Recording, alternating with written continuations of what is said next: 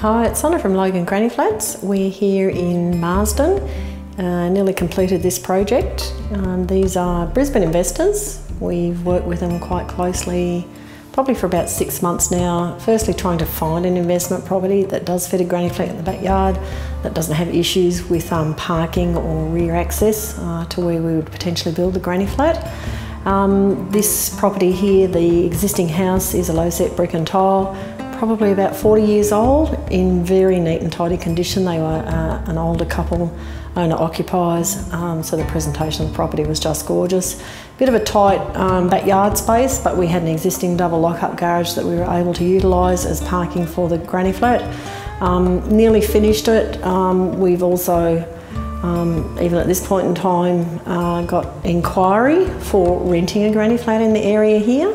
It's a design that we haven't done before. Like all our projects, we design the granny flat site specific per property.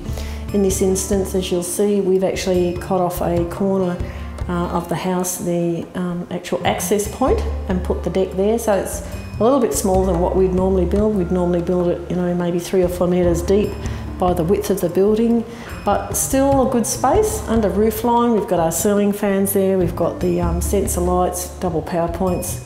Great place for putting a barbie undercover on the deck there.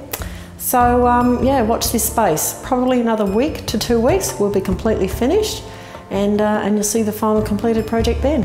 So Sonia, Logan Granny Flats, 0403 309 136.